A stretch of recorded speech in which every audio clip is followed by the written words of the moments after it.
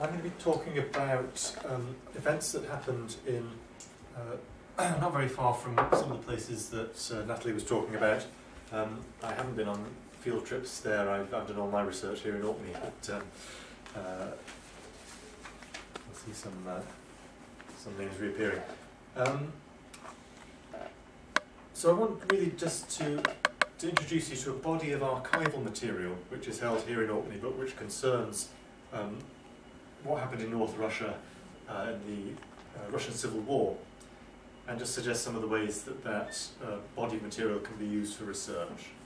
So just to give a bit of context, the connections between Orkney and North Russia at this time, or there are several of them.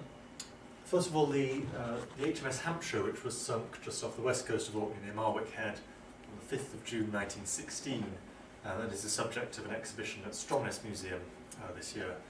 Of course, it's famous because Lord Kitchener was aboard, and he was on his way to Arkhangelsk, to negotiate with the Tsar and his officials, because of course at this time Russia was an ally of Britain in the fight against Germany.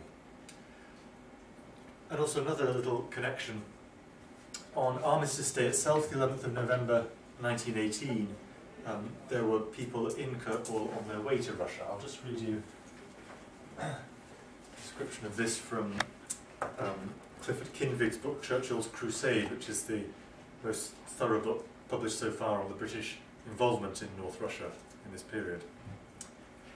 In the small city of Kirkwall, the capital of the Orkney Islands, the bells of the ancient cathedral of St Magnus rang out, and all the ships in the crowded harbour and standing out to sea sounded a deafening salute to the end of the conflict. In less than half an hour, flags were flying all over the town as the little community of farmers and fisherfolk shared in the nation's elation. There were also large numbers of temporary and rather shaken visitors to Kirkwall that day, who greeted the news with something less than the relief of their Western Front comrades, or the joy of the islanders around them. These visitors were a shipload of almost 3,000 officers and men on their way to Russia as reinforcements for the garrison at Murmansk. So this was the ship they were sailing on, His Majesty's transport Trasos Montes, which was actually a German passenger liner which had been commandeered by the Portuguese at the beginning of the war and then loaned to the British.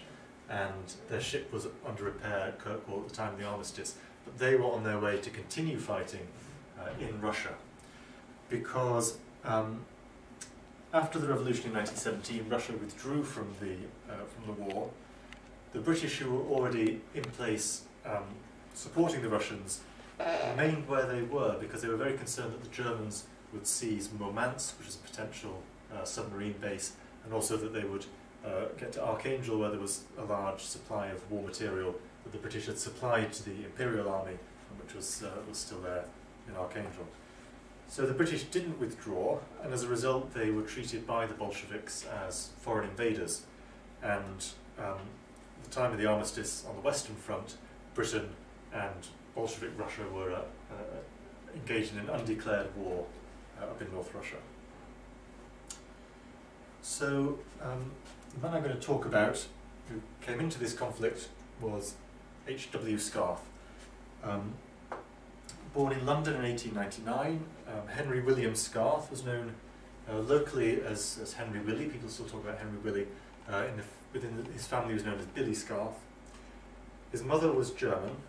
His father was an Orcadian, Pillen Scarth, connected to the Scarth, Barry and Watt families, major landowning families in Orkney. And particularly they were closely related to the Watt family, who were the lairds of Breckness, with a home at Scale House next to Skara Brae. And so young Billy Scarth spent a lot of time in Orkney. From his childhood, we have this lovely scrapbook where he did little watercolour sketches of the flags of all nations, including the flag of Imperial Russia and the saltire of the Russian Navy. Now we have all these papers and all the other papers I'm going to talk about because H.W. Scarth in 1929 was to become the Laird of Breckness, and lived at Scale House then until his death in 1972. And all his papers are now part of the Brackness Estate archive, which I'm responsible for.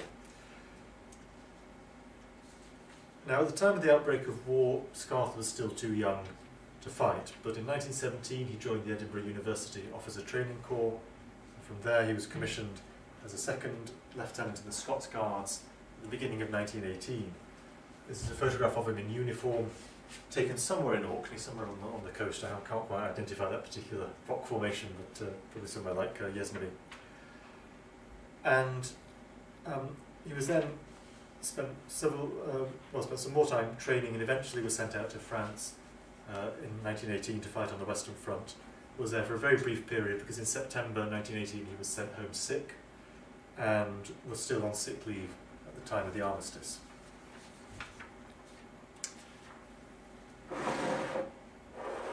But then he ended up in Russia. Well, why?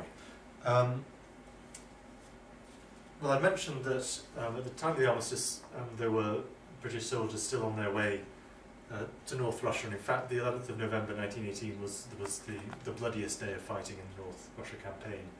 There was a battle around Tulgas on the northern Dvina River, the river that flows north into the White Sea at Archangel. By that stage, the British troops who were there couldn't be withdrawn because the White Sea was frozen, so they were forced to fight a winter campaign.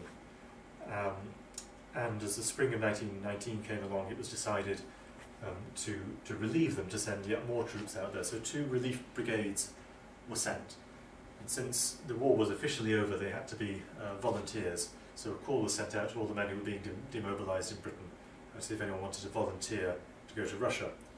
Scarth volunteered. Possibly he simply felt that he wanted more action. He hadn't spent very much time on the Western Front. He may have wanted to make more use of his military training.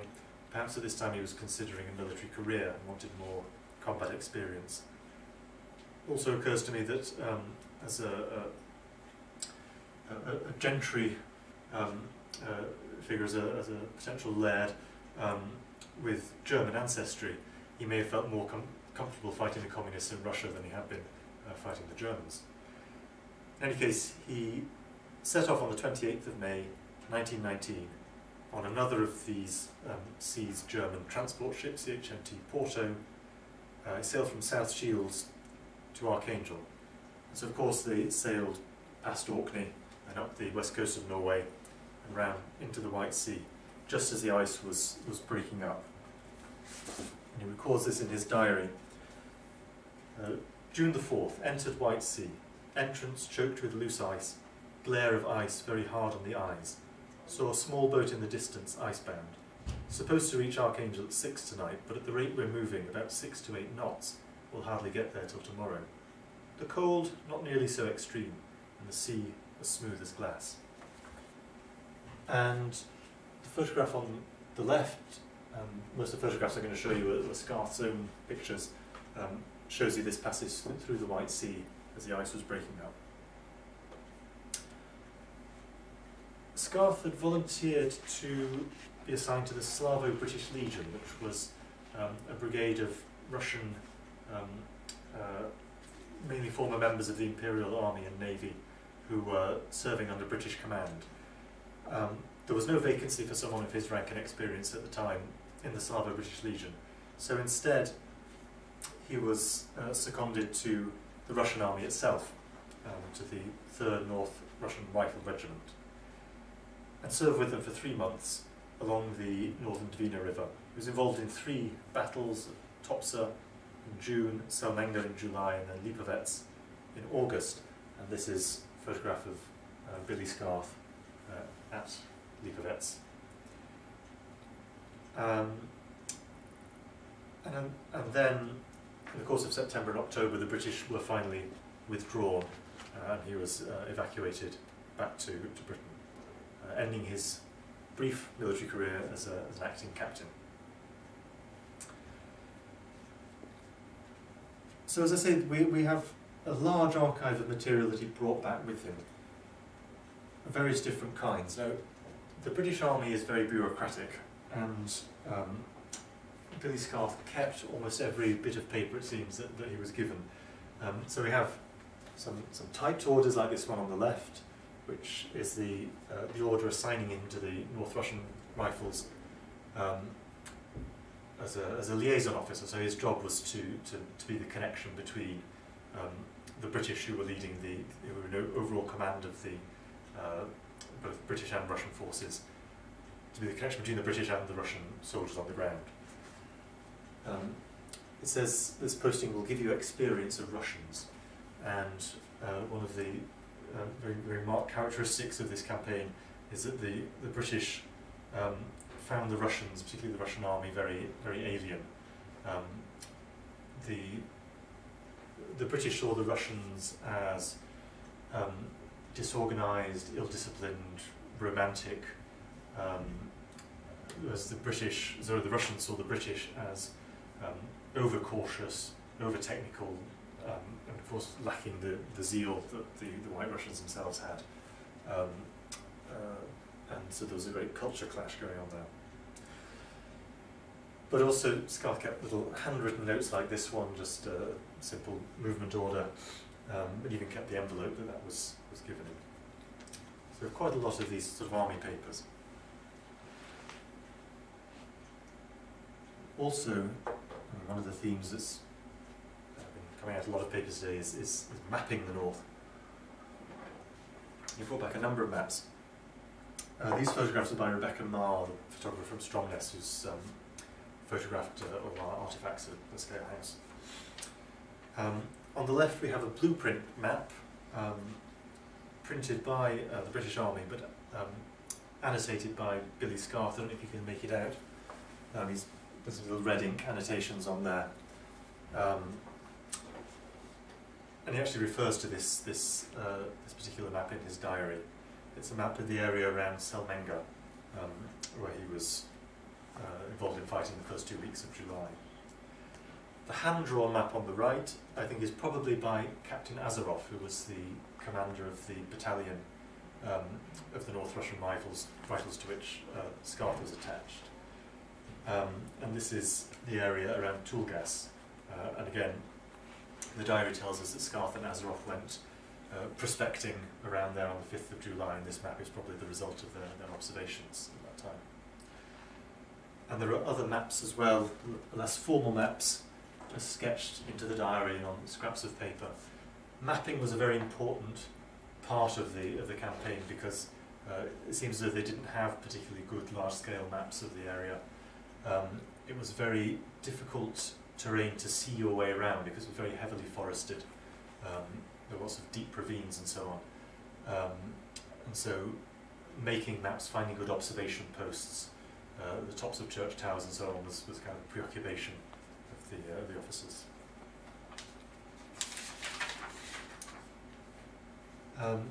So this is an opening from Scarth's diary. There seemed to be an unusually large number of diaries from this campaign, certainly among the British, Canadian, American and Australian members of the Allied forces fighting there. I think people realised that they were doing something unusual, going somewhere exotic. I mean, this is the most northerly campaign the British Army's ever fought. There seems to be a sense that people wanted to record their experiences up in the north. Scarth's diary was written while he was up there in Russia, but usually he writes several days up at once. So it's not strictly speaking a journal, but he does explain what happens each day. They're fairly brief diary entries, but you get a sense of Scarth's humour. If I just read a few short extracts from the diary. 30th of June. Orders to move up to Topsa that night. Set out at 8 o'clock. A most comic procession. 9 drogas, which I think are a kind of carriage, and 4 servants running along behind. Held the whiskey tenderly wrapped up in a blanket on my knee the whole while, until we came to Topsa, when I got out and carried it. The old droga nearly went off the bridge. 3rd of July, went into a village in the morning and was terrified out of my life by an old woman. 3rd of July, 2 fellows from the Sadler Jackson Brigade staff came up, spilt my jam, damn. So he's a few kind of tongue-in-cheek entries, but at the same time there's a palpable sense of fear.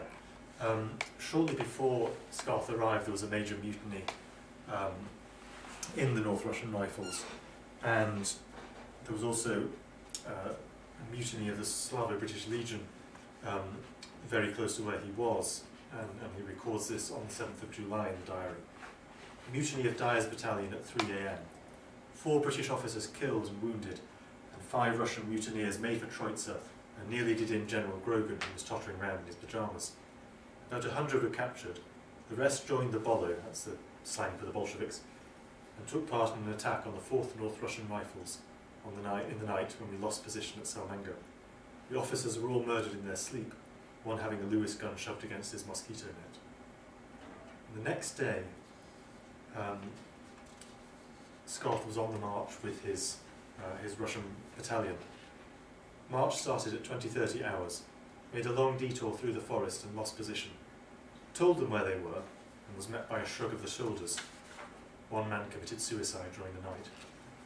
And I think when you're following straight on from that description of the British soldiers being murdered in their beds, I get a kind of sense that Scarth is kind of living in fear, and there are other days when he says, you know, rumours of mutiny is about to happen, and so on. So it must have been quite a terrifying place for this 20-year-old officer to be.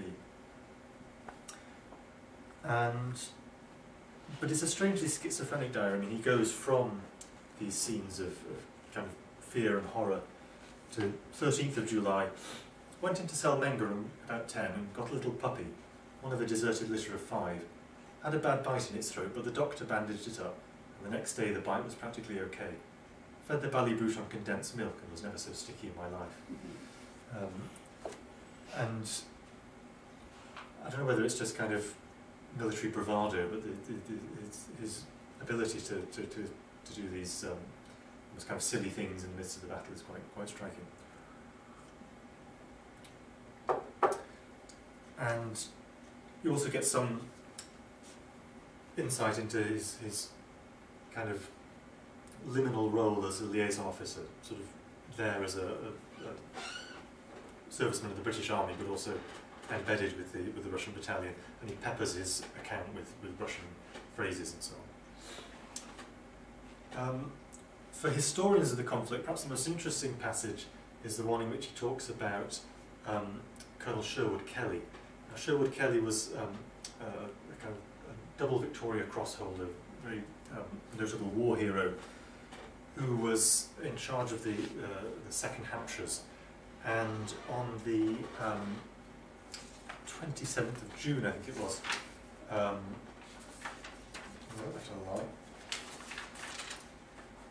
the 20th of June, Sherwood Kelly had the task of taking the village of Troitsa as part of the Battle of Topsa, and failed to do so, or failed to hold on to it. Now later he became a very public critic of the way the war was being run, and actually when he got back to Britain he wrote to the Times complaining about the British generals and how they were conducting the war, and he was court-martialed for that breach of military discipline. And as a result, the kind of more official histories, like General Ironside's memoirs, set out to denigrate Sherwood Kelly and say that on this occasion, for example, he failed to take this village that he was supposed to be attacking, and he failed to give any fight. In fact, Scarth's recollections at the time were that Sherwood Kelly did take the village of Troitsa, but was forced out by heavy bombardment, which is confirmed by other kind of contemporary records. So this helps to kind of exonerate Sherwood Kelly from the way his reputation was blackened after the war. Okay, now as well as the diary, we have quite a lot of photographs. And they's are not great photographs technically. I imagine Scarth probably had a simple sort of box camera, but they're a very good document of the context of the war in intimate detail. So not the fighting itself, there were no kind of pictures of people firing guns or anything like that, but we get a sense of the world in which this war was being fought, a world that in some ways was destroyed by the war. So here we see Archangel cathedral here on the right, which was afterwards destroyed by the Soviets, and I believe is now being rebuilt.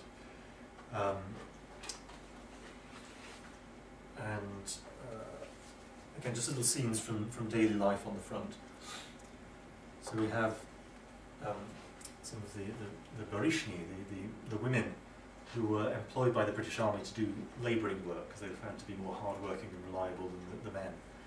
And this, I think, is a wonderful photograph. I don't know how well you can see it on the screen, but these faces kind of staring out at you from 100 years ago. It's a great little picture. This is also a useful resource for fans of military hardware because we have various guns and ships. In this case, a bomber, biplane bomber. It's the air code DH9 for those who collect these sort of things. And a very crisp photograph. You can even read the serial number on the fuselage of the plane. And Scarth has actually annotated the negative to say that this is at the village of Kurgamen. And some of these pictures were put into a photograph album which Scarth annotated. So we can actually identify some of the people in the pictures. So here on the left we have, of course it doesn't say which name is attached to which of those figures, but it's General Miller, Yevgeny Miller, who was the head of the provisional government in Archangel, Colonel Pisarevich, his adjutant, Prince Marusi, who was the colonel who was in charge of the Russian army on the Dvina River, and Captain Volkov from Archangel. And then here on the right we have the officers of Scarth's own battalion. So these are the Russian officers that he'd served with, all smiling broadly. This is on the steamer that took them away from the front back up to the defensive positions in Archangel. And so they're kind of a bit demo happy. And this, I think, in the centre is Captain Azarov, who was a commanding officer. And as well as these, Scarth also brought back a number of different souvenirs. And I've got a couple of photographs here from the exhibition which is currently on at Scale House, which I curated and which is running until the end of October, just to give that a plug. There's some, this points, doesn't it? Yeah, there's some brass icons, little brass icons there, and a wooden icon. I'll show you another image of that. The epaulettes here are those of a Russian lieutenant colonel, and this marvellous thing is a bashlik, which was part of the uniform of the Cossack regiments. It has gold braid, which apparently signifies that it was an officer's, and it's made of camel hair. It's wonderfully fine and soft, and it's a big hood with these lappets hanging down that you can wrap around your neck to keep the cold out. There's obviously it's a Caucasian garment in origin, but there were a number of Cossacks in the kind of chaos of the Civil War who ended up fighting in North Russia.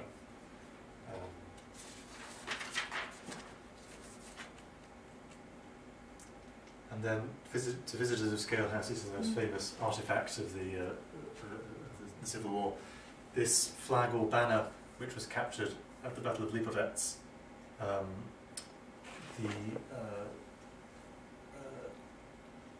Now, I understand it says the infantry battalion of the 4th Western Regiment, and then there's a word here at the end which is incomplete, which I'm not quite sure what to make of that. It would have been red, it's now faded to a sort of muddy brown. Interestingly, it's got the initials of the Russian Soviet Federatist Socialist Republic, so this is before the amalgamation of the USSR, and if you can make out, this is also before the communist insignia was settled on as a hammer and sickle, so this is actually the hammer and plough. And the story in the Scarth family is that during the Second World War, when Colonel Scarth, as he then was in charge of civil defence for Orkney and Shetland, he had various distinguished visitors, including a Russian diplomat who came to see him, and as the Russian's car drove up the drive, he suddenly remembered that he had this kind of war booty on the wall, and he thought it might not be very tactful to display that, so his daughter was sent out to keep the Russians talking while he got it off the wall. The icon here is a more detailed picture. There's an icon in the Victorian Albert Museum which was actually given to a to a British officer by one of the monasteries in Archangel as a thanksgiving for liberating them from the Bolsheviks. I suspect this was probably bought. I mean, in his diary, Scarth talks several times about going into villages and getting icons, which I imagine means he was buying them. It's Christ Pantocrator, a bit hard to see now, probably blackened by smoke, and it would have had probably a silver cover called a riza over the top, just showing the face and hands, and I think perhaps that's been taken off, causing some damage. But it's still a rather beautiful thing. And at the end of the campaign, Scarth was actually decorated by the Russians with the orders of St. Stanislaus and St. Anne. So we have those medals as well. So these were all things that were brought back from, I'm not doing for time. All right, okay. Well, those were all things that were brought back from North Russia. After the campaign, Colonel Scarth wrote a short story in which he fictionalised his experiences in North Russia, and perhaps I'll maybe save extended comment on that in case there are any questions about it. But this story was published in 1924 in a charity anthology for the Balfour Hospital here in Kirkwall, and has never been republished. But I think it's an interesting piece of writing that maybe is worth rediscovering. Do tell us about it. Okay. Right. If you would like to hear, I'm just keeping to my orders from upstairs. Right, okay. Well, there's a character in it who's just simply described as the Britisher. He's not named, but is a British liaison officer, so someone in Scarth's role, presumably in some respects a self-portrait. And a battle is described which conflates events that happened at several of the battles that Scarth was involved in, but all things that he could have seen as an eyewitness. Again, the sense of humour comes out. The story opens with this satirical caricature of a Bolshevik commissar, a very vain, self-important man, and it's his downfall that is the main sort of event of the story. But there are also there's one moment of stasis in the middle of this rather dramatic story. This wonderful lyrical passage, which I'll just read to you.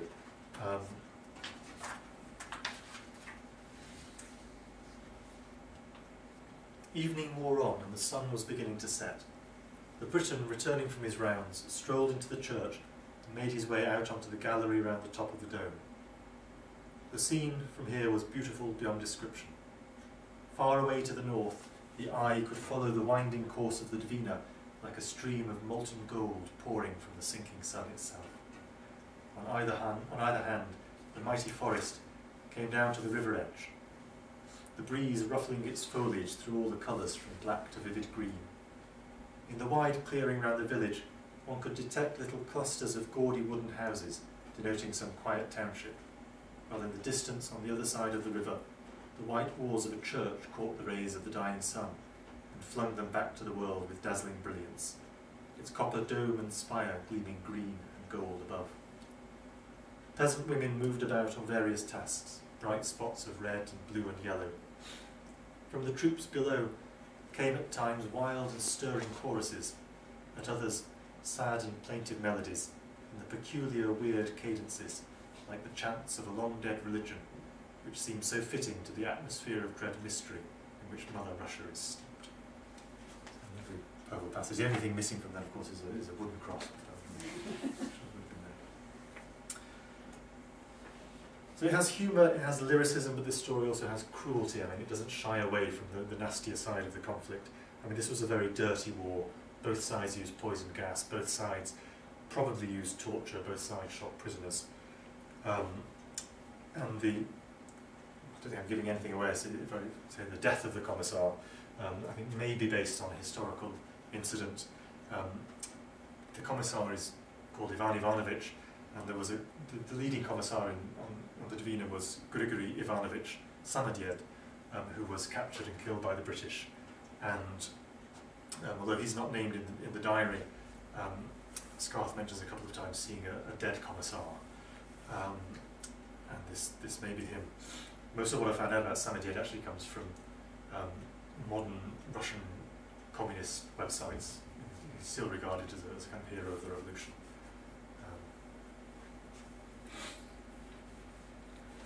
And I think, in terms of the English language literature of this conflict, there isn't a great deal.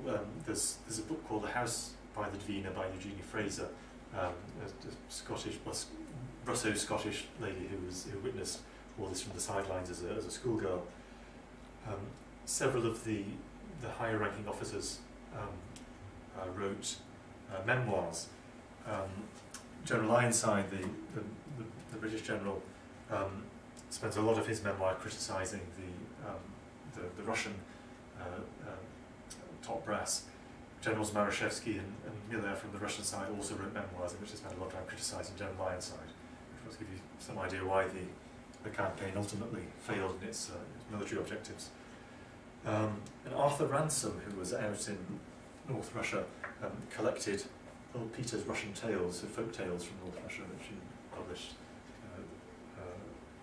during the war. But this, as far as I know, is the only piece of original fiction about this conflict written by a British eyewitness.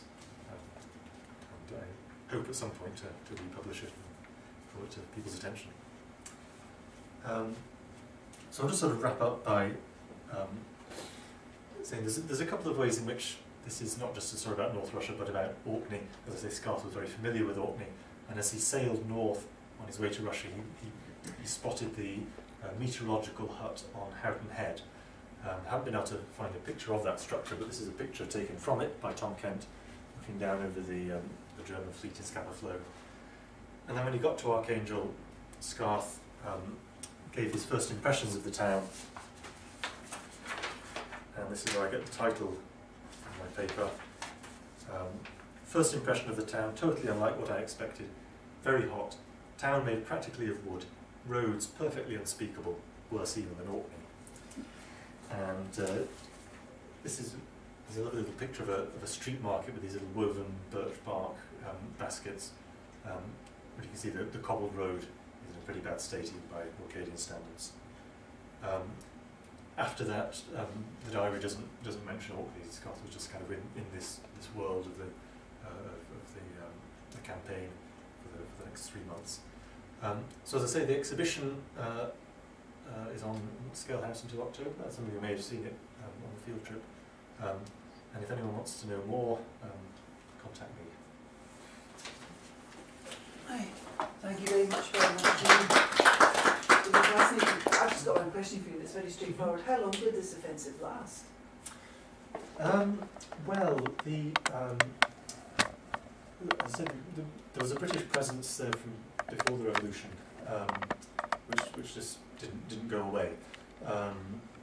And so September, October was when the British troops were withdrawn. Some of the other countries had withdrawn their troops before that.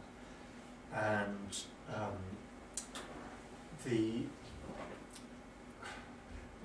1919 there was a very optimistic plan which General Ironside managed to sell to Churchill, who was the Minister of War at the time, to connect the British and White Russian forces in North Russia with Admiral Kolchak's White Russian army in Siberia.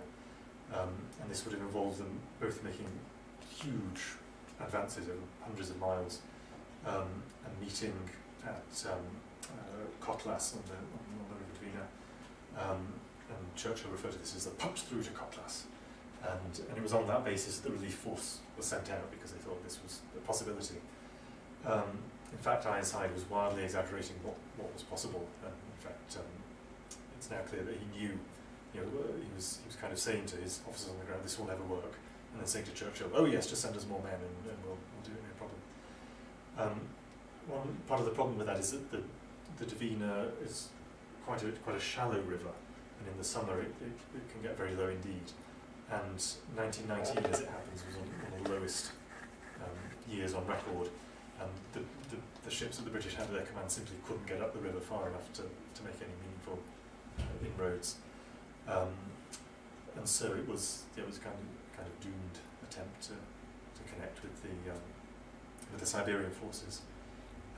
By August, they had a more realistic aim of just pushing the front as far as they could, and then retreating to defensive positions around Archangel, which it was hoped that the Russians on their own would be able to defend after the British withdrew. And in fact, even that didn't last very long. It was only spring 1920 that the Bolsheviks captured Archangel. Any other questions for me? Right. Well, thank you both for your lovely views.